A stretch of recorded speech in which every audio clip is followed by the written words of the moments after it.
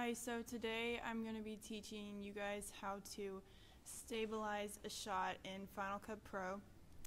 So if you have like a shot that's maybe kind of shaky and you want to like make it not as shaky, then you go over here and make sure you have video and then click Stabilization, and then it should stabilize your shot so it's just like a little more it's not as shaky.